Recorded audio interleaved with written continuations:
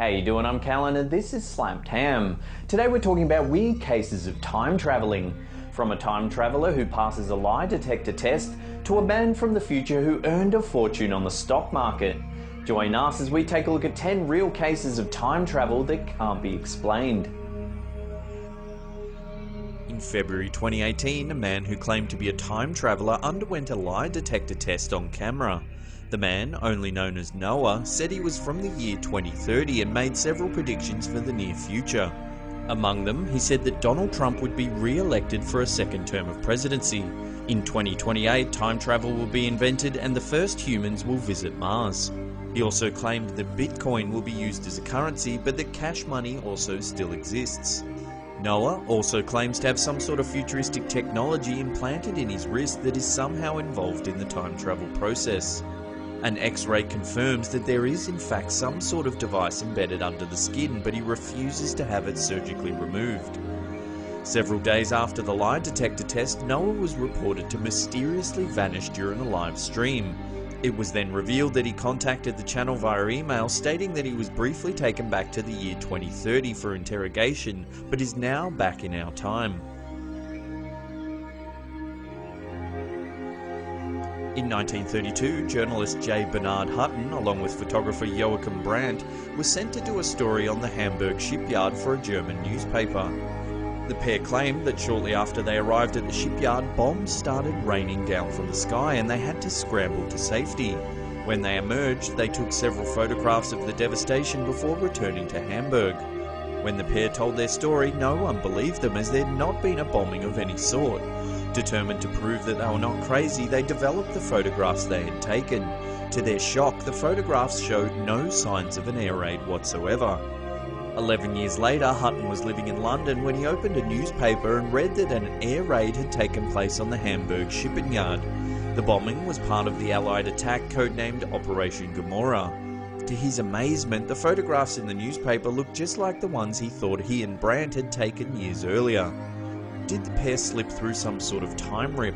Had they actually witnessed an event that was yet to occur? In 2016, a mysterious photograph surfaced on Icelandic social media.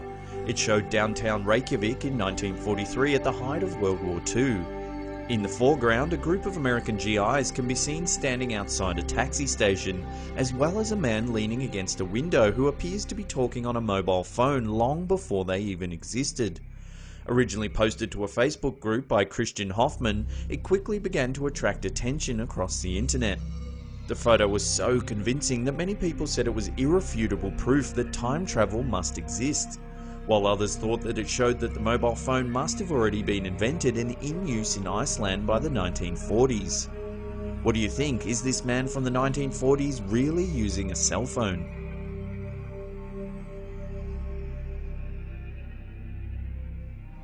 There's been several recorded instances of people seemingly using technology that shouldn't exist at the time.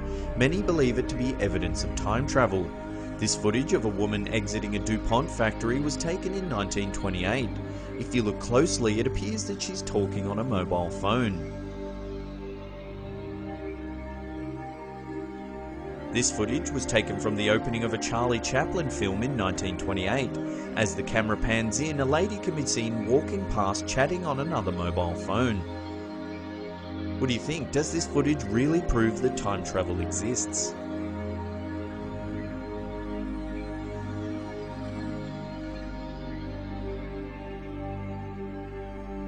This now famous black and white photo was taken on the day South Fork Bridge reopened in Canada in the early 1940s.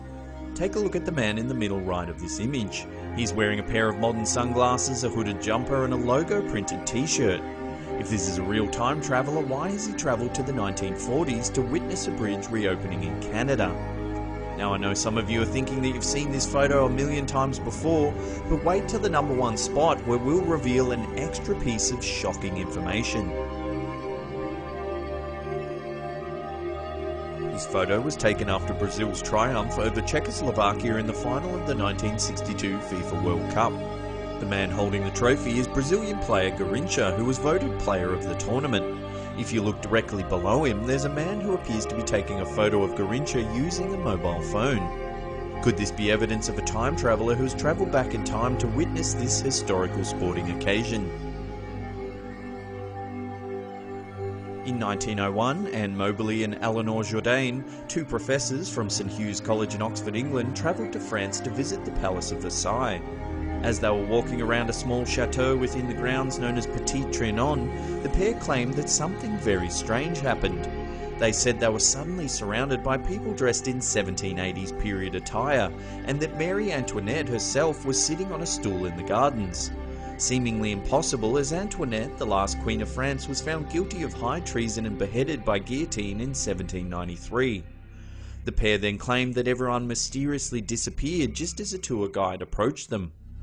In 1911, the two professors wrote a book titled An Adventure, under the aliases of Elizabeth Morrison and Frances Lamont, that described in detail their bizarre experience. Because of the credibility of the authors and the grounded accounts of which they told their story, it is widely regarded as one of the best pieces of evidence that time slips may actually exist. Did Moberly and Jourdain experience a time slip, or was it some sort of strange hallucination? Let us know what you think could have happened in the comments section below.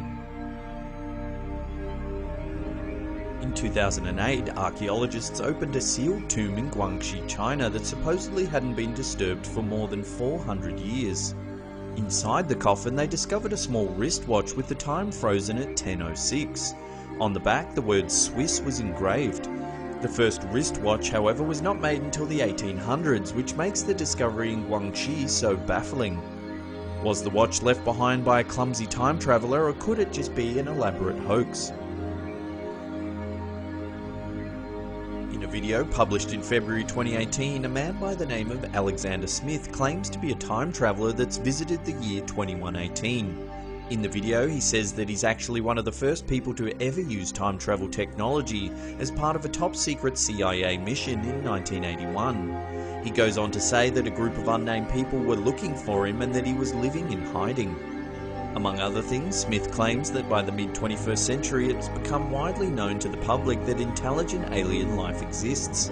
He goes on to say that they've been visiting Earth for a long time and that the government has been keeping it a secret. He also says that while walking around in the year 2118, he came across a statue of a man named Janu Oliver Beck, who he later found out would become President of the United States and is somehow assassinated. At the end of the interview, Smith reaches into his jacket and produces a photo of a city he claims he took while visiting the year 2118. He then mentions that the reason the image is slightly distorted is due to the time travel process. In 2003, a newspaper reported that a man by the name of Andrew Carlson had been arrested on insider trading charges.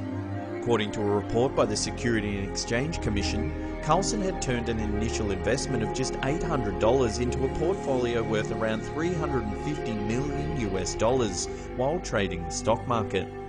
All the trades he made were high risk and based on information that he couldn't have known unless he had inside information or was from the future. Carlson was interrogated by the FBI and confessed that he was actually a time traveller from the year 2256. He claimed that his plan was to make several small trades here and there that would go unnoticed, but that he got caught up in the excitement of the situation and ended up making a fortune.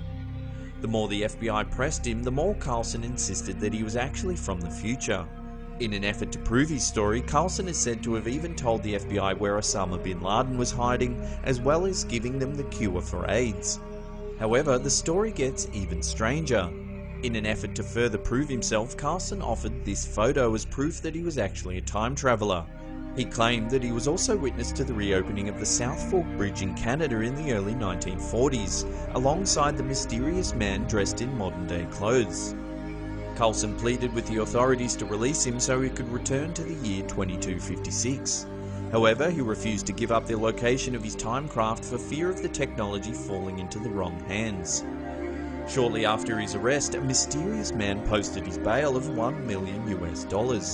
He was due to appear in court in April of 2003 but disappeared on the way to the hearing. There was no record of an Andrew Carlson existing prior to December 2002, and he was never seen or heard from ever again. Well, that's the end of the episode. Thank you so much for watching and travelling into the future with us. If you're enjoying our content, hit that upward facing thumb, subscribe if you're new, or leave us a comment down below. We love reading them all. And that's it for me. I'll see you all next time. Peace!